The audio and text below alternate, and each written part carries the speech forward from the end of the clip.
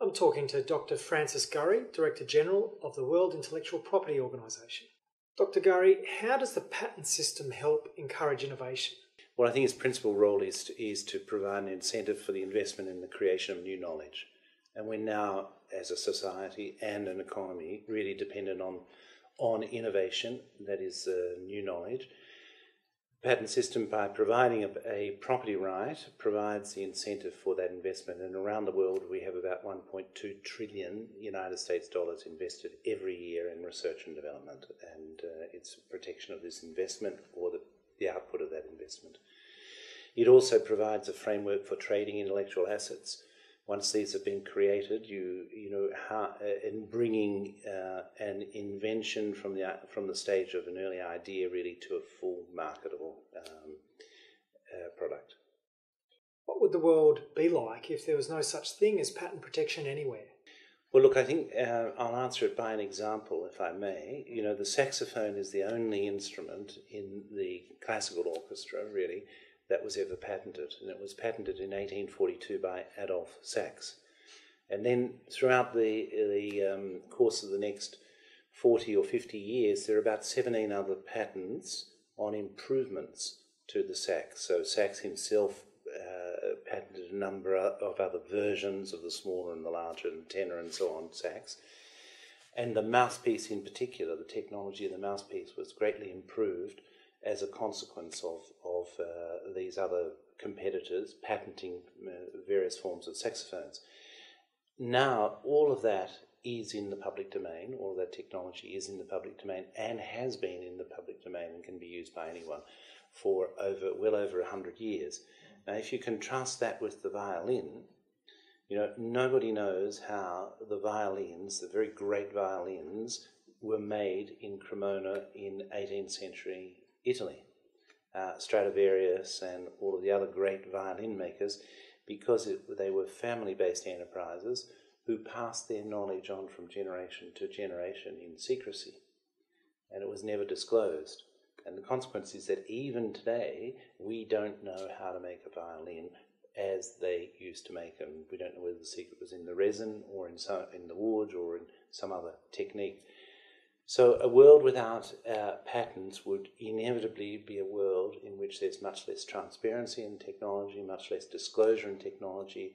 We wouldn't have what we now have as a consequence of the patent system, the most systematic, comprehensible and accessible record of humanity's technology. The world faces lots of challenges in terms of global warming, health pandemics, food security. What role do you think intellectual property will play in finding solutions to these challenges? Well, it plays a very major role, I think, because we're only going to be able to overcome those challenges through innovation. I mean, we have to be more innovative than the microbes, for example, and they are very innovative. And we have to find the new technologies for renewable energy, to combat climate change. We know that between now and 2050, the world is going to have to improve agricultural productivity by 75% to feed a population of 9 billion, and that is only going to come through technology. So we need to create the policy incentives to assist in the generation of the new ideas and the innovation which will help us to overcome these challenges. So I think the role is very, very important. So in the future, do you think we would have less innovation? I think we would have less technology. There would be resorts to secrecy. There's a lot of evidence to suggest, that ideas breed ideas. As Sherlock Holmes said, knowledge begets knowledge as money bears interest.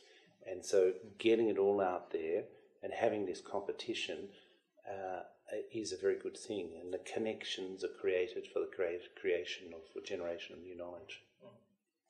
How does the intellectual property system help local manufacturing?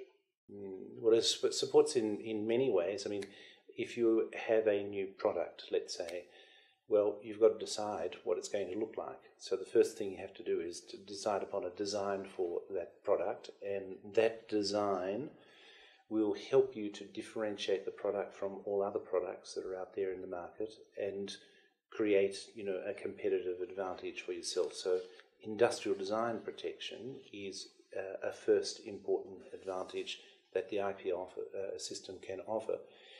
Then you want your product known, and for that purpose you will need to brand it, and a trademark therefore helps you to establish the reputation and the identity of your products in the market, and with it your own identity as a manufacturer and a certain quality standard. And then thirdly, of course, you need to be more productive than everyone else, so the innovation can assist you in being more efficient, or in having better performance characteristics for your product. So there's a whole range of ways, I think, in which the IP system can assist local manufacturing. Thanks very much for your time, Dr. Gurry. It's a pleasure.